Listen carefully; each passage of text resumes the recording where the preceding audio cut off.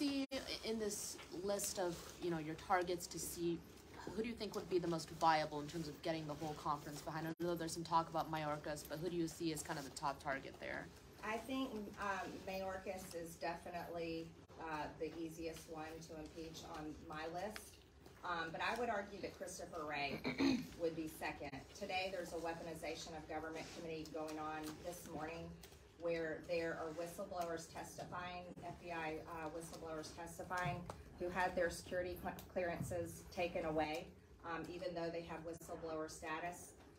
Not only is Christopher Wray weaponizing the FBI against American citizens, he's also weaponizing it against actual employees of the FBI.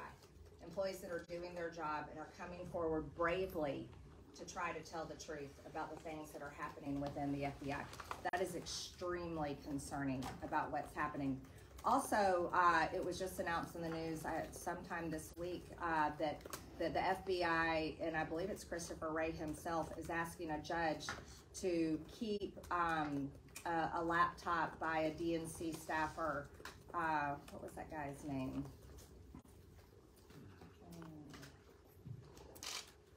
Trying to recall his name. Seth Rich. They're trying to hold that from the public for 66 years. Like, what is there to hide? These are the kinds of things that shouldn't happen. Christopher Wray does his job as the FBI director, where he puts the party, his party, the Democrat Party, above the country. And that's wrong. It should always be the country above any party. It should be the country first.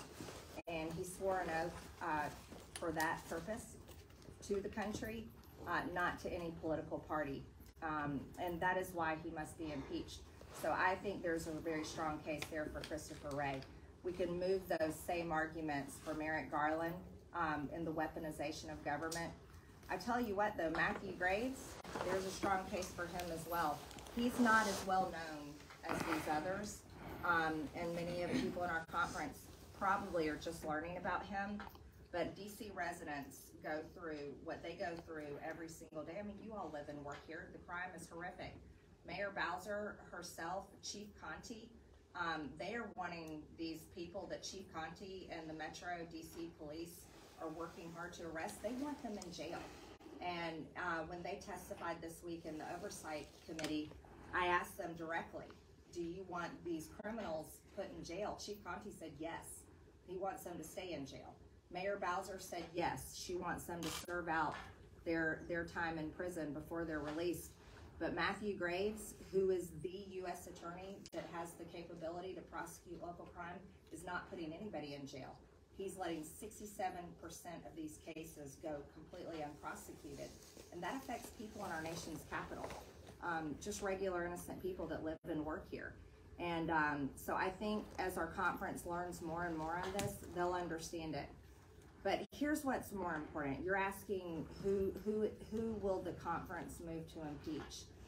The reason why I'm introducing these articles is because I would say about 75% of the base of Republican voters, and then I would argue even more Americans, maybe that are not necessarily Republicans, they could be independents, and some of them could be Democrats, agree with impeachment.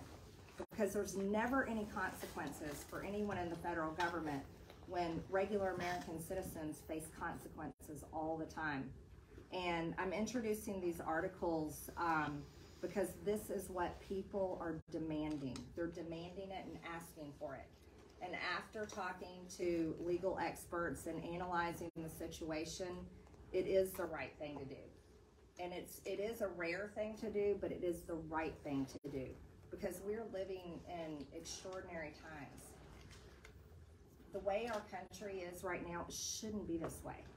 And we have a duty. We have a duty. As an elected office holder, as a representative, I have a duty. But so does other elected office holders. And I'll argue even more. Employees in the federal government have a duty to the American people. We shouldn't be in the debt we're in. Our borders should not be wide open. We shouldn't have lost tens of thousands of children. They shouldn't be working in slavery in places that we don't even know. But even the New York Times wrote up a big piece about that. These things should not be happening. So we have a duty to impeach people. And thankfully our founding fathers gave us that right. So on your intention to introduce articles of impeachment against Joe Biden,